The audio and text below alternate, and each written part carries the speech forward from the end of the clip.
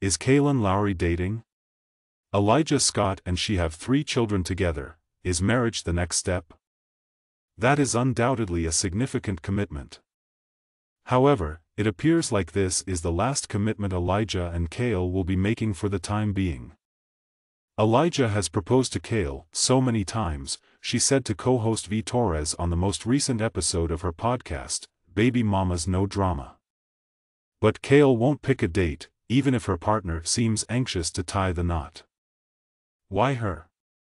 For the simple reason that she and Elijah have both been married before, she is hesitant to walk down the aisle.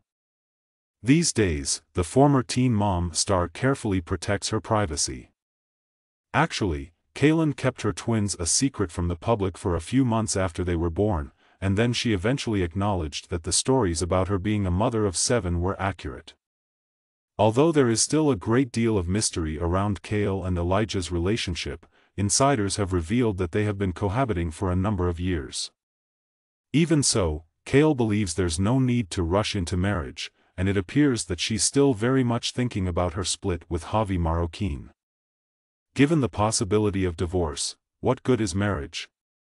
According to the Ashley's Reality Roundup, Kail stated this week, and I'm saying that as someone who is divorced. Given that Vee and I got divorced, what business do I have getting married again? Why do we believe we can get married again? Why are we getting married if we can just get married and get divorced? If death does not do us part, then why are we making those promises of till death do us part?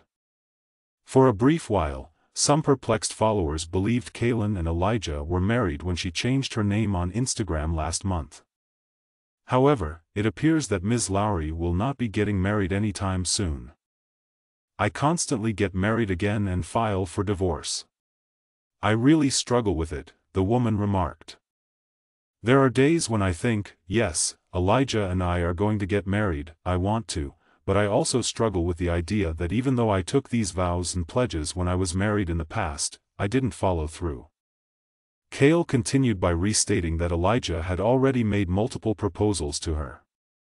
Yes, that's what I want to do, but he was married and divorced too, she replied. Our divorces were mutual.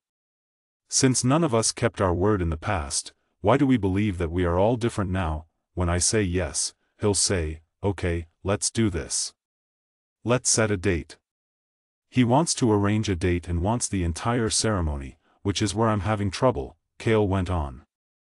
I answer in the affirmative, but I never really set a date. Actually, I don't carry out my planning. Actually, I don't do any of those things. Kail continued to reassure her supporters that although she is still dealing with the aftermath of her divorce, she has no intention of getting back together with Vee. Please don't interpret whatever I say as a desire to be with Vee. That is untrue, she declared. I'm not a quitter, but I am grateful for that marriage. The second issue is that I'm not AF king giver, said Kail.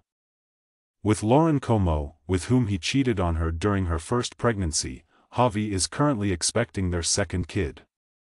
Thus, it's understandable that Kail had mixed thoughts about institution marriage after marrying that guy.